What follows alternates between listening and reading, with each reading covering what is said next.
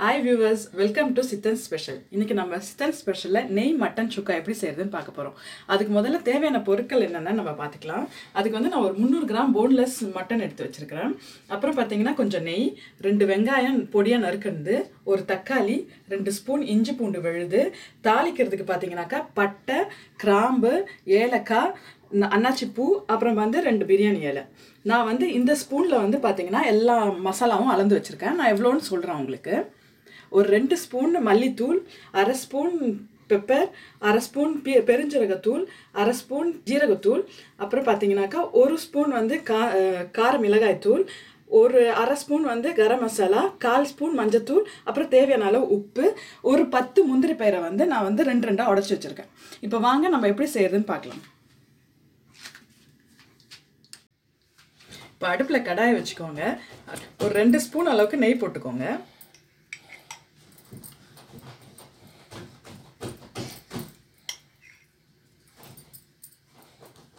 நெய் வந்து கொஞ்சம் தாராளமாகவே போடணுங்க. இதுக்கு நெய் உருகந்தும் நம்ம வச்சிருக்கிற பட்டை, கிராம்பு, ஏலக்காய், பிரியாணி இலை எல்லாத்தையும் போட்டுக்கலாம்.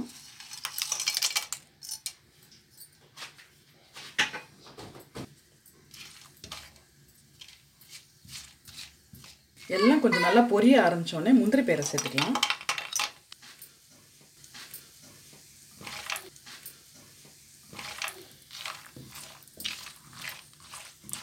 நல்லா கைவிடாமல் கொஞ்சம் வறுத்துக்கிட்டே இருங்க. ஏன்னா வந்து முந்திரி பயிர் வந்து தீஞ்சு போயிடுவாங்க ஒரே பக்கம் மட்டும் வச்சோன்னா.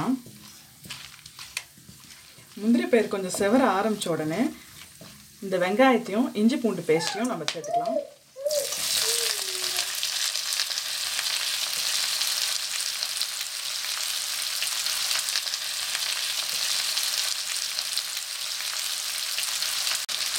சேர்த்து வெங்காயம் நல்லா வதங்கி விடுங்க.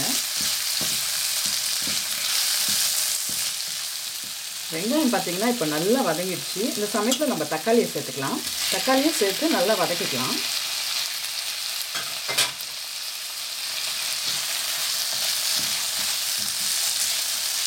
இந்த மட்டன் வந்து நெய்யிலே வேவுறதுனால பயங்கர டேஸ்ட்டாக இருக்குங்க. இதை நான் வந்து கண்டிப்பாக ட்ரை பண்ணி பாருங்கள். நீங்கள்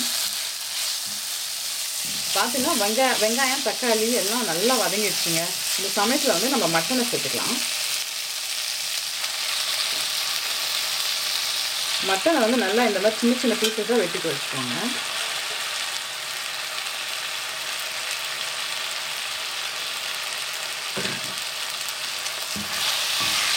மட்டனை சேர்த்து கொஞ்சம் வதக்கிக்கலாம்.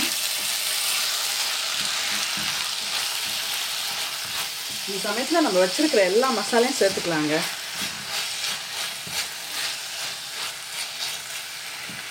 மல்லிப்பொடி, பெருஞ்சீரகம், ஜீரகப்பொடி, பெப்பர், கரம் மசாலா, அப்புறம் சில்லி பவுடர், அப்புறம் பார்த்தீங்கன்னாக்கா மஞ்சத்தூள், உப்பு, இது எல்லாத்தையுமே சேர்த்து நல்லா ஒரு 2 நிமிஷம் வரைக்கும் வதக்கிக்கோங்க. பயங்கரமாக வாசனை வர ஆரம்பிச்சிருச்சிங்க. இப்போது மசாலாலாம் சேர்த்து அந்த நெய் கூட வதங்கும் போது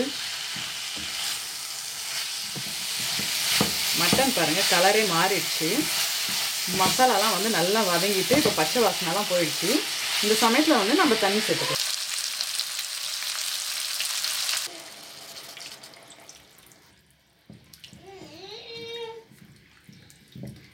தண்ணி பார்த்தீங்கன்னா இந்த கறி நல்லா முங்குற அளவுக்கு தண்ணி வச்சிங்கன்னா போதும்.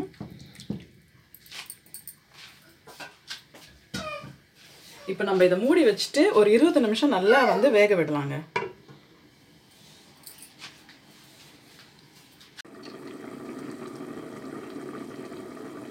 இப்போ சரியாக ஒரு 25 நிமிஷம் ஆயிடுச்சுங்க. பாருங்கள் தண்ணியெலாம் நல்லா வற்றி வந்துருச்சு. இந்த சமயத்தில் வந்து இன்னும் கொஞ்சம் நேரம் வந்து நம்ம கைவிடாமல் வந்து கிளறிக்கலாம். அப்போ தான் வந்து அடி பிடிக்காமல் இருக்கும். இந்த நெய்லாம் பார்த்தீங்கன்னா கொஞ்சம் கொஞ்சமாக பிரிஞ்சு வருது பாருங்கள். இது சுத்தமாக நல்லா பிரிஞ்சு வந்ததுக்கப்புறம் நல்லா சுண்டனோடனே இறக்கிடலாம். நம்ம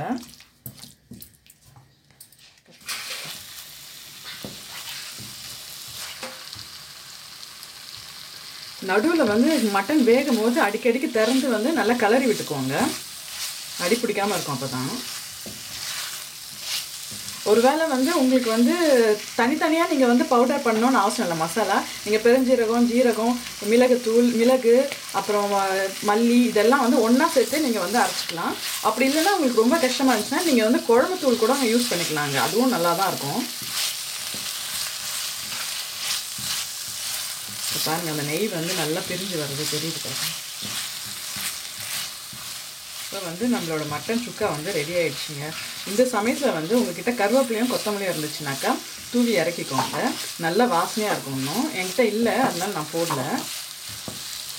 இப்போ பாருங்கள், நல்லா நெய் பிரிஞ்சு வந்துடுச்சு. இந்த சமயத்தில் வந்து நம்ம அடுப்பை ஆஃப் பண்ணிக்கலாம். இதை வந்து வேற ஒரு பவுலுக்கு மாற்றிக்கலாம் நம்மள்கிட்ட. இப்போ மணக்க நெய் மட்டன் சுக்கா ரெடி ஆயிடுச்சுங்க. நீங்களும் இந்த செஞ்சு பார்த்துட்டு இந்த வீடியோ உங்களுக்கு பிடிச்சிருந்துச்சுன்னா லைக் பண்ணுங்கள், ஷேர் பண்ணுங்கள், கமெண்ட் பண்ணுங்கள், மறக்காமல் சப்ஸ்கிரைப் பண்ணுங்கள். நன்றி, வணக்கம்.